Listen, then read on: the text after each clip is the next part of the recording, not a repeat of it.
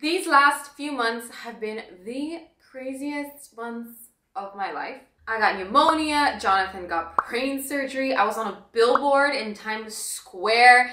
So many things have happened. We've got a lot to cover in this video, so let's just get right into it. Women's Best actually did a huge trip with a bunch of their athletes to New York City.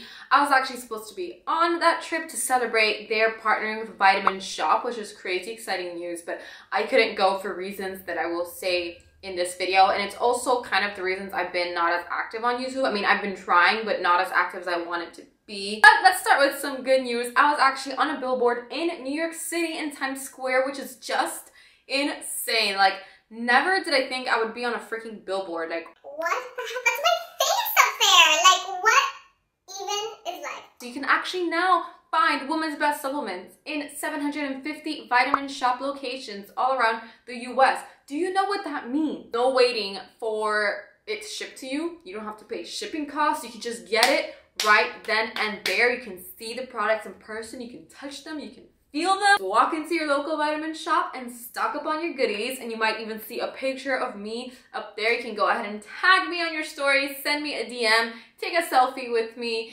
I would love to see it all. And they are doing a special sale right now in Vitamin Shoppe. You can buy one Women's Best product and get the other one 50% off. And they are running out of stock. I actually went to my local Vitamin Shoppe and I checked it out for myself. The manager actually told me that they're selling out so quick, and that's why they have so little left. And I'm just so proud, you know, because these are my people, and I'm just so proud of you. Want to scoop yours up in Vitamin Shoppe, you better hurry up, girl, because as you can see, it is selling out. All right, so now let's get into the serious things. It's a lot, so sit down, grab a mug of tea, and let's get started. Jonathan and I both got the flu at the end of November, beginning of December. Jonathan recovered from his flu, and mine actually ended up turning into pneumonia. So I was out for the whole month of December. Literally my favorite time of year with the holidays, Christmas, New Year's. I couldn't even enjoy it to the fullest, do any of my Christmas activities because I was literally dying. I even went to the hospital. It was really bad because it wasn't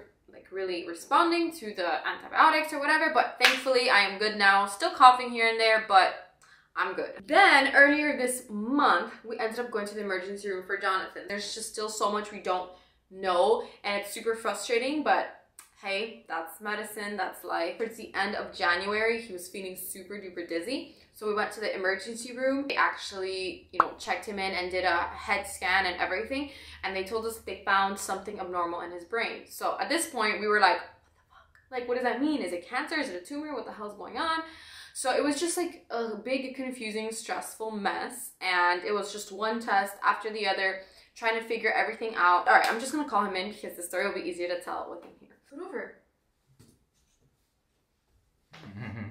Okay. They did a bunch of exams, like literally tested. Spinal tap, where they put a syringe in my spine and they drew fluid. They did a ton of other MRIs. MRIs showed several lesions throughout my brain and several through my spine. Lesions are just basically abnormal things in the brain, so it's not really clear what it is. So they did MRIs of his full body, trying to figure out what it is, and everything, literally everything kept coming back normal, like everything was fine. So they were just kind of scratching their heads like, what is this? So we were in the hospital for a total of what, like 2 weeks?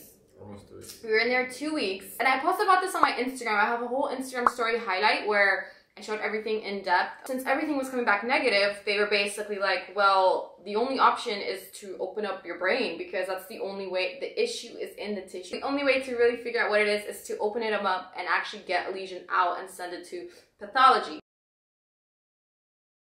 Sorry, what? Yeah, it's recording.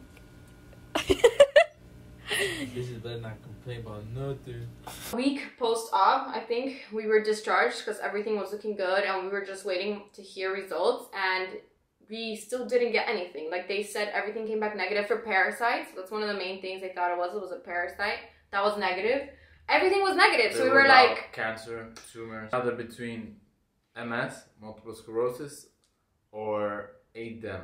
Yeah. A-D-E-M. Yeah, ADEM is basically kind of like a, it's also an autoimmune thing because MS is an autoimmune disease, but ADEM is an autoimmune like reaction to a virus or some kind of thing in your body, and we just had the flu in December, so it could definitely be that. But a virus like the flu is also a trigger for MS. They did check for MS markers in his spinal fluid and that came back negative, but there's a chance he could still have it and there's just no way to know.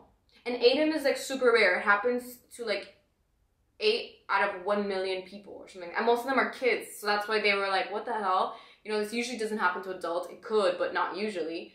So yeah, we are just as confused as you guys are, probably. I think the only way of really knowing if it is MS is I have more MRIs to do, and if there's new lesions, then it probably is MS. ADEM is also pretty scary, you guys. Like, there are people that get into comas and they never wake up because they get it really bad. So if Jonathan got ADEM, like, he got away kind of unscathed because he's walking, talking. The only symptom is what? The tingling? Pins and needles? My feet feel numb-ish. Yeah. Numb, tingly. Mild symptoms compared to what it could be. Like, if you Google it, try not to, but wow, I got so lucky, to be honest.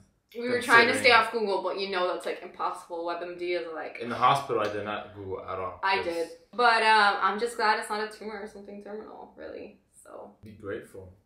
Every second of life. I know it sounds cliche, but honestly, like...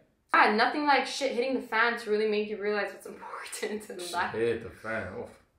Pieces of brain hit the fan. I feel like this is making us like want to live life more than ever before, you know? Yeah. But we weren't really as conscious of our health as we are now. Like, now we're really looking into like getting our antioxidants in, all of our vitamins in. Like, I mean, we were doing that before, but not to this extent. Like, now it's really a priority because I guess it makes you realize that health is so precious. It's so precious, yeah, and we take it for granted every day. Like, a lot of people feel like they are entitled to a super healthy life and a super healthy and able body, and you're not. Like, literally, something can happen to you at any moment to take away the things you take for granted every day, and we all walk around thinking we're invincible, and we're not. So yeah, guys, that is pretty much where we're at right now. We are still in limbo. We still don't know what it is for sure, and we can definitely give you guys updates. They are sending the sample to Mayo Clinic, so hopefully there they find something, but from what I've read and what the doctor said, things like MS and ADEM can't be seen. It can't be seen in a pathological sample. It's just something that you have to do like differential diagnosis and eliminate everything else. Yeah, it's a whole complicated world, but I will be giving more updates on Instagram, so make sure you follow on the gram. He punched me a few days after leaving the hospital. Oh my god. I wrote that. So I had the staples in my head and Listen, everything. if you want to hear about that, it's on Instagram on the story highlight. So, there you go. Don't forget, if you want to shop Woman's Best, you can head to your local vitamin shop. Check it out there. And yeah, I hope you enjoyed this video, and I look forward to seeing you next time. Take care, guys.